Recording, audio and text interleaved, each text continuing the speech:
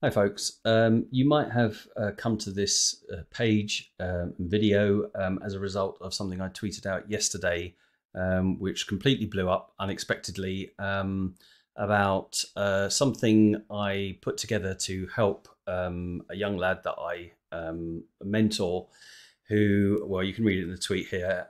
He has poor literacy skills. He's just started up a landscaping business, and he really struggles to communicate in written form with his clients. So I put together a little script or app, if you like, using GPT-3 in conjunction with Zapier.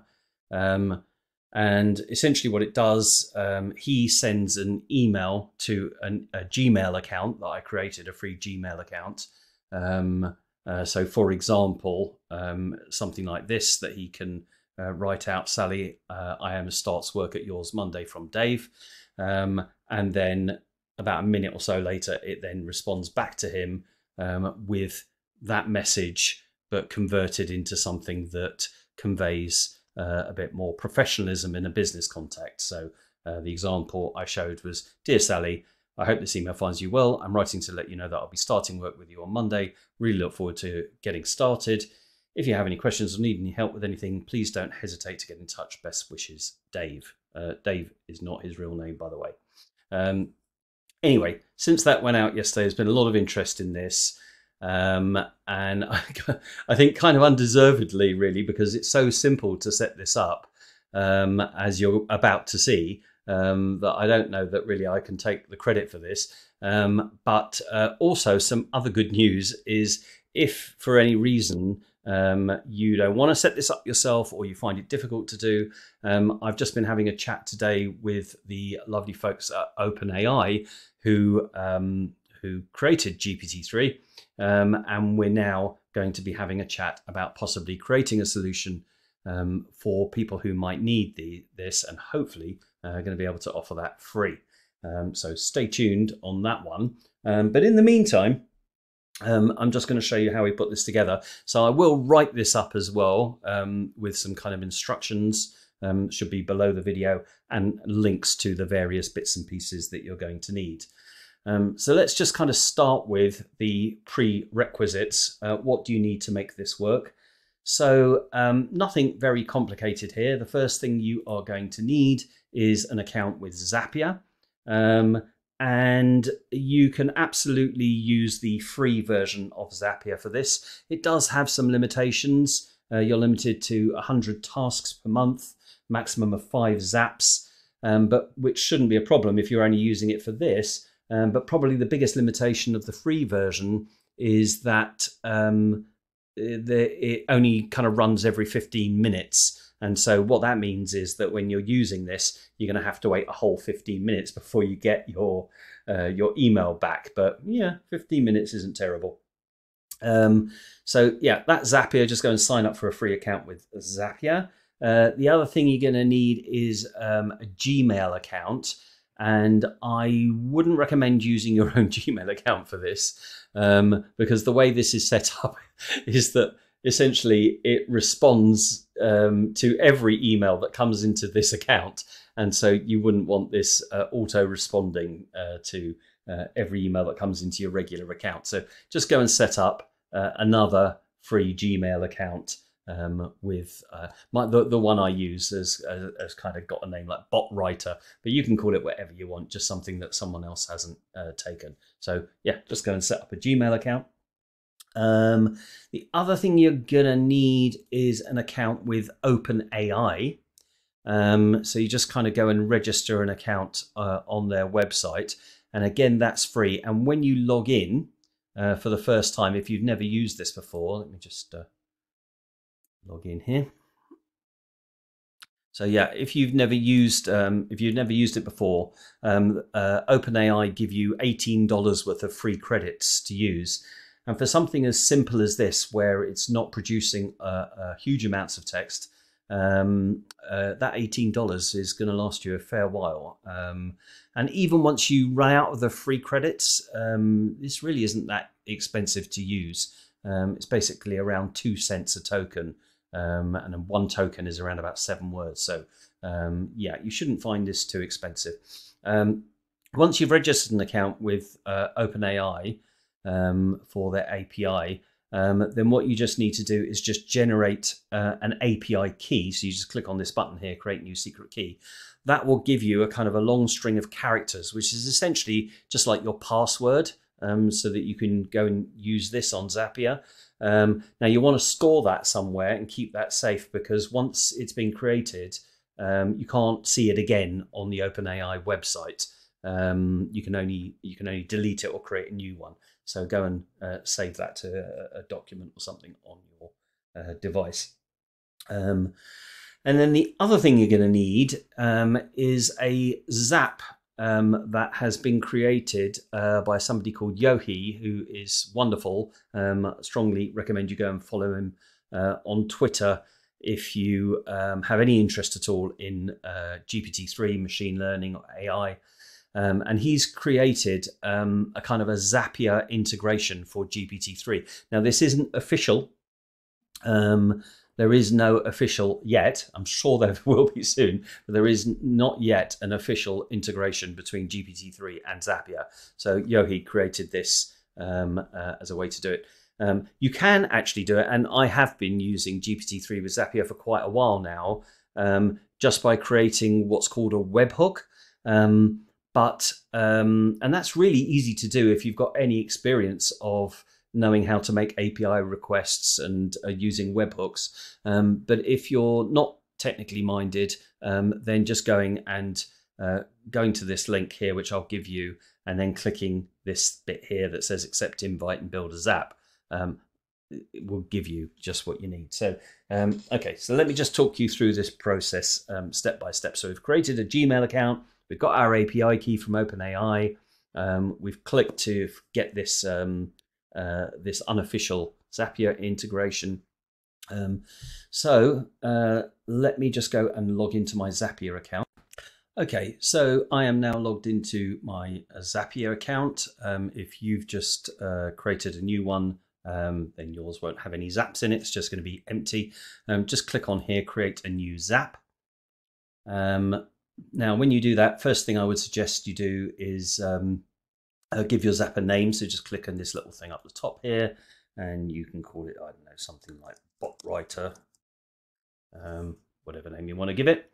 Okay, and then you'll see that this is opened up now. It's asking for the trigger.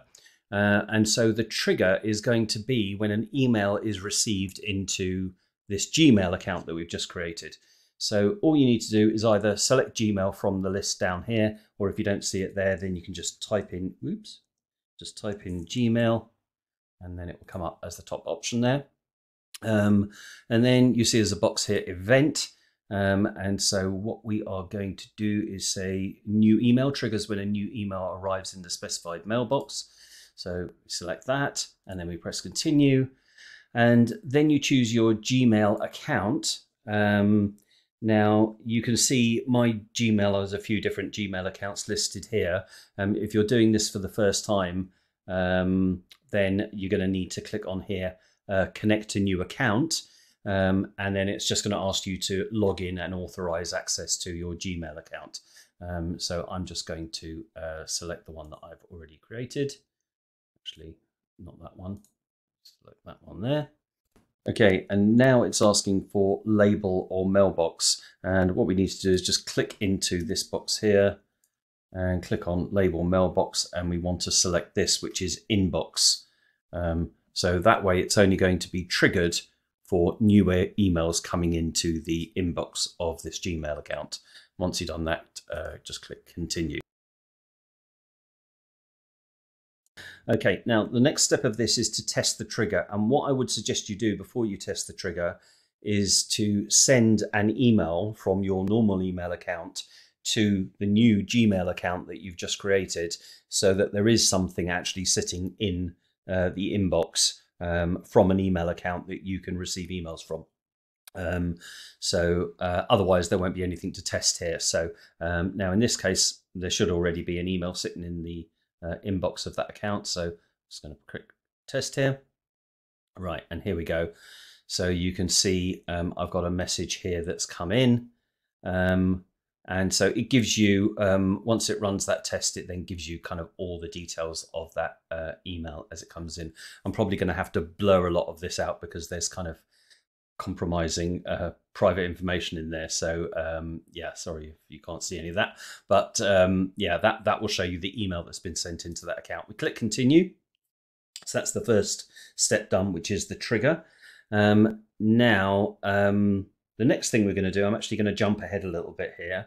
The next thing we're going to do, you remember I told you that we need to go and set up this unofficial integration, Yohi's unofficial integration between GPT-3 and Zapier. So you are now going to go and select that integration from here. So we type in OpenAI. And this is the one you want, which is version 1.1, which is the latest version. So all you have to do is then click on that. And again, if you're using that for the first time, you may well have to set that up and put in the API key that you got from OpenAI to authorize that to access your GPT-3 to your OpenAI account. So once you've selected that, just click Event here. And then what we're going to say is Send Prompt, because this can also be used for creating images, but we're going to be using it to send prompt. So that's selected. We click Continue. And this is where you select your OpenAI account. So this is where you would put your API key in. I've already done that, but you'll need to connect a new account. And it will just come up with a little pop-up window. It will ask you for your API key. And so you'll put in the API key that you generated on this website here. Okay, so I've already done that. So I'm just going to select the key that I've already created and then click Continue.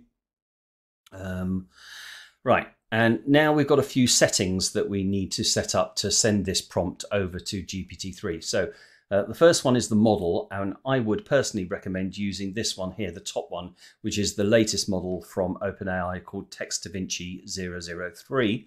And that will generally give you the kind of the best response. It's their latest model. You could, if you wanted to, experiment with some of these older models because they cost less money. Although DaVinci 2, I believe, is exactly the same cost as DaVinci 3. But these are much, much cheaper. I think they're around about 10% of the cost per token. But in terms of cost, if you're using the latest one here, I think off the top of my head, I think the cost is somewhere around about 2 US cents for about every 7 words. And that includes the prompt that you're sending as well. So for these kind of short messages and short emails, you're really not talking about a huge amount of cost. You know, really just a few cents for each time you use it. So I'm going to select Text-DaVinci 03. And then the next box we've got here is the prompt. So this is what we're sending to GPT-3 and asking it to generate the email from. So I've already created the prompt here. I'm just going to copy this from my notepad, and you can use this. I'll give you this prompt as well down below, so you can just copy and paste this if you want. But there's nothing very complicated about this. It's just, it really is just an instruction written in plain English. Generate a business email in UK English. Obviously, if you're doing this in US English or another country, you can specify the kind of spelling and grammar that you would want it to use, but I've used UK English. Generate a business email in UK English that is friendly but still professional and appropriate for the workplace. Feel free to tweak and modify that if you're not getting the responses in this kind of style that you would want for the emails that you're looking to generate or the messages you're looking to generate. You know, you can play around with that wording. And that will have an impact on the output. And what we need to do here is then put in a space, and then we need to insert the body of the email that's being sent to that Gmail account. Now, we have a little problem here because, unfortunately, this being an unofficial integration, if you try to put in the body of that email into this prompt here, your Zap won't work. because Google have a policy of not allowing email content to be sent over to unofficial Zapier integrations. So we're going to have to find a little workaround for that, which I did manage to find through a little bit of trial and error. So what I'm going to do, I'm just going to go back a step. I'm going to add a step to this in between the trigger, the new email coming in, and sending the prompt off to OpenAI. So click on the little plus button here. And what we're going to select here is this option here, format, or if you type in format in the box, it will also come into there. We're just going to select format. And then you'll see it says Formatter by Zapier. And the event that we're going to select in this box here is text. It just means we're going to do something with some text. Click continue. And then we're going to choose this option here. It's got transform. And when you open that up, we're going to select the option, if you scroll down here, to lowercase. Okay, so what that's going to do is anything that goes into this box here, the input box, is going to get converted into lowercase text. I'll explain why we're doing that in a moment. So in the input box, what we're going to do is just click in that, and then we need to tell it where to find the content of that email, the body content of that email. So we select this option here, body plain, and whatever email has just come in to this Gmail account that we set up there, that's what will get inserted into here, okay? And what this step is going to do is convert that text into lowercase. Now, we don't need it converted into lower text. There's absolutely no reason for it to be converted into lower text. But what this will allow us to do is then use the output of this step into the prompt that we're sending off to OpenAI, which is just a workaround because Google here don't want their email to be sent to an unofficial integration, but Zapier have no problem with their content being sent through to an unofficial Zapier integration. So that's all we're doing, is just kind of adding a step here to kind of to trick it that this isn't coming directly from Gmail. So we click continue. I hope that all makes sense. And then we're just going to test it, and you'll see when I test this here, it's going to take the body of that email and the whole thing's been converted into lowercase. Okay, so click continue, and then we're back to this action that we created earlier, which is sending the prompt off to OpenAI. And so what we're going to do is we're going to click back into setup action here, and then where it says here the email topic is, we are now going to not select the body of the email from this list here. We're going to select text in formatter by Zapier, and you'll see here the output, which is that email that's been converted into lowercase. We're going to select that to go into there. And it doesn't matter that it's in lowercase, because what this prompt is going to do for us is going to convert that text into nicely formatted, professional looking business email. And so just in the process of doing that, it's going to capitalize it correctly and put everything back in its right order. So that's all fine. Okay, a couple of other settings to look at here. So you've got temperature. And this is an OpenAI setting that adjusts the kind of the creativity or randomness of the response. So if you set that down to 0, it's going to be kind of very matter of fact and straight. There's, you know, it's just going to really kind of just give a very sort of dry response. If you set that all the way up, the top end of this is 1.0. Which means it allows it to get very creative and start becoming a little looser with the language. So again, you can play around with this if you want, but I would suggest leaving it set around about 0.7, which is kind of a good happy medium. Then the next setting here is maximum length, and this is going to control the length, the total length of the output that comes from this. So at the moment that's set to 256 tokens. And if you remember, a token is roughly around about 7 words. So the only reason you would put a limit on this is because sometimes GPT-3 can get a bit carried away with itself, and you don't want it to then start spitting out reams and reams and reams of information and using up all your tokens. So you might want to kind of just restrict it in terms of how much information it's going to generate.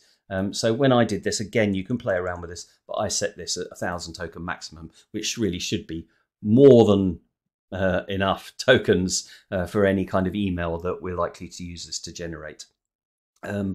Okay, then you've got the next box here, which is stop sequences. And this is really just something we put in here to tell GPT-3 when to stop producing text. So it's not a kind of a character limit, it's the point at which the text. So what I would recommend you do here, again, just to really stop GPT-3 rambling on, and also to stop it breaking off in mid-sentence, is put in a backslash like this, and then an N, which is just the code for a new line. So when it kind of gets to a natural breakpoint, new paragraph, and it inserts a new line, that's when it will kind of naturally stop. That's pretty much it here. These other settings here, I'm not going to spend the time explaining what these all do. If you want to read up on that on the OpenAI website, go do that. But we don't need to change anything else here. So just a quick recap. The model we selected was DaVinci 03. We put in the prompt and we selected the formatted text in lowercase. Set temperature to 0.7, maximum length 1,000, adjust that if you want to. \n as a stop sequence, and everything else you can just leave at the default settings. Okay, click continue. And then if you want to just test that. Now, as it so happens, this example that I've used here isn't ideal because this is actually a quite well formatted email. So I'm just going to go and see if I can get a different example here. So just bear with me while I do this. Okay, right. So I have found an example here. In fact, this is the example that I showed in the tweet that I put out. The body of this email is Sally, I am starts work at yours Monday from Dave. So this will be a good example to use because that's not very well worded. Okay, so now we've got that example in there, and we are just going to pull that example. I'm just going to retest the text in the formatter. So it pulls in the new example here. So there we can see it's converted that to lowercase. Sally, I am starts work at yours Monday from Dave. Click continue. And then there we go. We've got that example now in here. Right. So we're just going to go and test this in the prompt. So I'm just going to test this action here. So you can see this is what the prompt, that's what it's going to be sending to GPT-3. So it will say, generate a business email in UK English that is friendly, still professional and appropriate for the workplace. The email topic is Sally, I am starts work at yours Monday from Dave. Okay. And then we press the test action. And then after a short delay, we then get the response back from GPT-3, which you can see here in the text field here. Dear Sally, I'm writing to let you know that I'm starting work at your company on Monday. I'm really looking forward to this new opportunity and I'm eager to begin. If you have anything you need for me to prepare for my start date, please don't hesitate to let me know. More than happy to help you out in any way I can. I'm sure this will be a great journey. I'm excited to be working with you. So yeah, you might decide that there's some extraneous information there that you might want to edit. But you can get the picture there. If you find that GPT-3 is kind of consistently making wrong assumptions about the type of email you want, then absolutely do go back here and adjust the prompt and explain to it more clearly what it is you require or don't require. If you give it instructions, it will follow your instructions. So, you know, with a little bit of tweaking, you can get exactly what you want here. Okay, so we've completed this step here of sending the prompt over to GPT-3. All we now have left to do is to send the email back to the email account that sent the email into our Gmail account. So what we're going to do, we're going to add another step here. This will be our final step. And again, we're going to select Gmail as the action, as the app. The event this time will be to send an email rather than receive an email. So we click send email and continue. Again, you just select the account that it's going to be sent from. And so I'm just going to select that one there, bot writer, and then click continue. Okay, and then we've got a few settings here. So who are we sending it to? Well, we're sending it to the person that sent the email to this Gmail account that we created. So we're going to put in here to, and then we're going to say new email address, and then we're going to find the field that contains the email of the sender. So that's this one here, from email. Put that in there. If you want to, you can add a CC or a BCC if you want a copy of that email to go somewhere else. And you can also, if you want to, put in like a from name. So if you wanted to, you could write in something like bot writer or something, so you know when that email comes back, you know where it's been sent from. So I'm actually just going to go and do that. Yeah, we'll put that from bot writer, and then from name we'll put bot writer. There we go. Reply to, that's just if you want it to reply, if you want someone to be able to reply back to a different email address from the one it's been sent to. But I'm just going to leave that blank. We don't need that. And then subject here, I'm going to say your bot writer response. There we go, that's done. Body type, I would leave that as set to plain rather than HTML. That will mean that any carriage returns and line breaks get put in there without any extra effort. So leave that as plain. In the body, well, so what we're going to put in the body is the response that we got back from GPT-3. So we just click into that box, and then we open up the this action here, the send prompt, and then we just scroll down till we find the response, which is this one here. It's going to be called choices text. So you just click on that one there, and that's going to put that in the response there. Now, one of the things that I quite like to do is to put in both the original version and the response, so whoever sent this can have a look and compare the two. So I'm just going to show you how to do that. So we're going to say original message. Okay, so what I'm going to put here, I'm going to select, just tick in after original message, and then I'm going to insert in the output from our formatting step here. So that's the lowercase version of the message. I'm going to put that in there. So that's the original. In fact, what I'm going to do, I'm actually going to put that on a separate line rather than on the same line. It's going to be easier to see. And then here, I'm going to say bot writer message, and then we'll put that there. Okay, so we're going to have original message, how it was sent in originally, although converted into lowercase is what will appear there. Bot writer message will then appear there. Okay.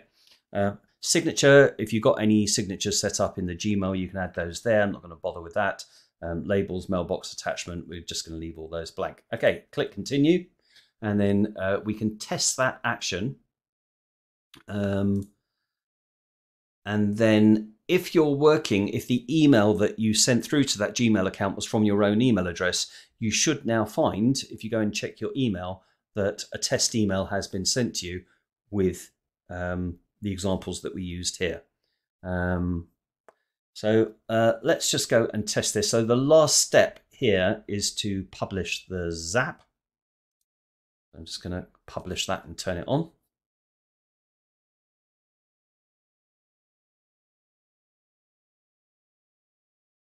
Here we go. Your Zap is on. We can just close that. So, okay, what I'm going to do now is just pop over to my email. So I'm going to test this out. I'm going to send an email now from my own email account over to the bot writer account. So I'm going to put that in here, bot writer, give it a subject, whatever you want there. And then we're going to kind of create a dummy message. So I'm going to say here, hi, Ruby, I will order the tiles for you on Monday from Jim. Okay, and I think what I'm going to do actually, just going to make this just to kind of as an experiment here. I'm going to make this a little bit worse. So let's put some capitals in the wrong places here from Jim, and order All orders tiles.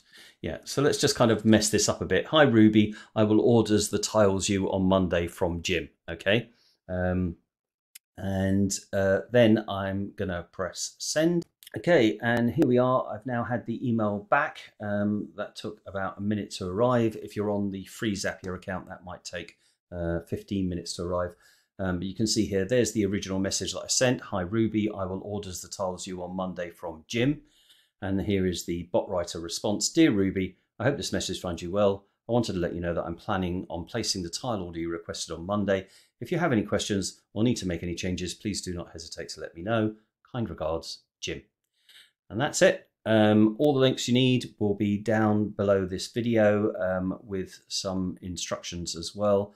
And I hope you make use of this. Do play around and tweak and find other use cases for this. Yeah, do listen out for hopefully some news from a collaboration with OpenAI to create an app that will be useful for groups and people that might need this, and hopefully might be able to do something that will either be free or very low cost. All right, take care. Bye for now.